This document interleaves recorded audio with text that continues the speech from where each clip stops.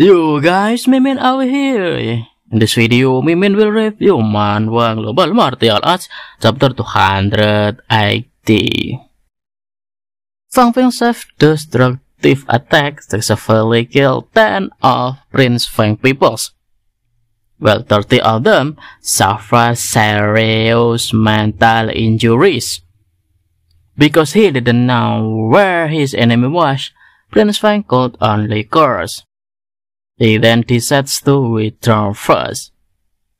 Even so, Fang Ping and his friends suddenly move aside and ask Prince Feng and his people to quickly get out of here.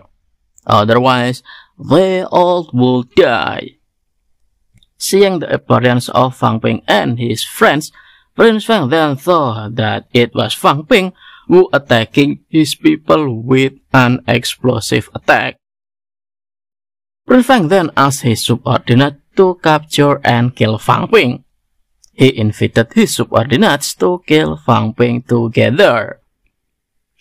Fang Ping himself intends to issue one of his ultimate moves.